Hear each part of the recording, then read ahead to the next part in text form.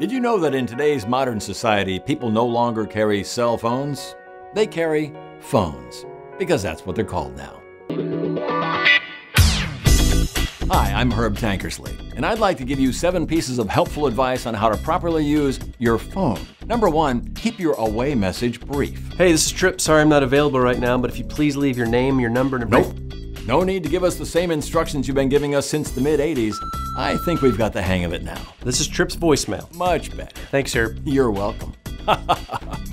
Anyway, number 2, do record an away message. No one wants to listen to a robot slowly say your entire phone number that ironically makes it harder for us to know if we've dialed the right person. 5 5 5 6 4. Now it's time to settle something once and for all. If you're talking to somebody and your call gets dropped, yeah, I saw Dude Perfect when they were at the mall. Look. It's the person who made the initial call who's responsible for calling back. No need to keep trying each other at the same time, only resulting in instant voicemail. Or waiting 3 seconds, then trying to connect again at the same time, only resulting in instant voicemail.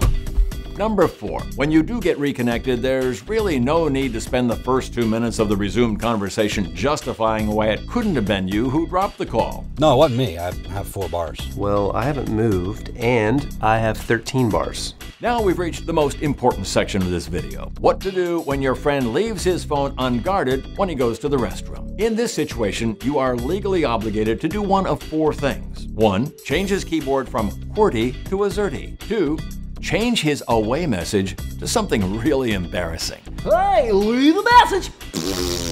How many times have you listened to your own away message? Exactly, he'll never know.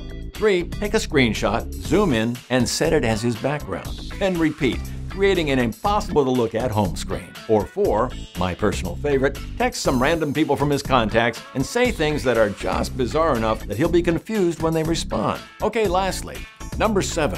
From when I was counting my main points. If you're in public and you run into someone you haven't called back, you have 2 options. Did you get my message? 1, ask him if he got a new number while scrolling through recent calls with a confused look on your face to ensure maximum believability. Not seeing it. Or 2, just tell him you got a new phone. Oh, I got a new phone. So... Oh. Now, while you may not have gotten one since the time the message was left, you have gotten a new phone at some point in your life. And that's it. Oh, I almost forgot. The most important thing to remember about talking on the phone with your friends is this. Just text. Stay tuned next time for an in-depth look at how to end a phone conversation with just 1 closing remark.